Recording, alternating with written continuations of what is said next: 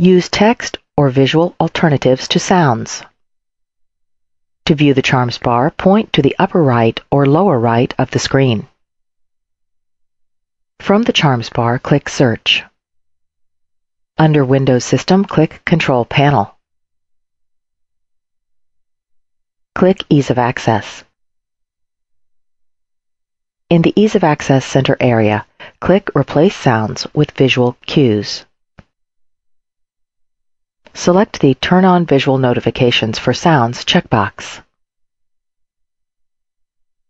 In the Choose Visual Warning area, select a radio button for the type of visual warning to be displayed. Select the Turn on Text Captions for Spoken Dialogue checkbox. Click Apply. Click OK.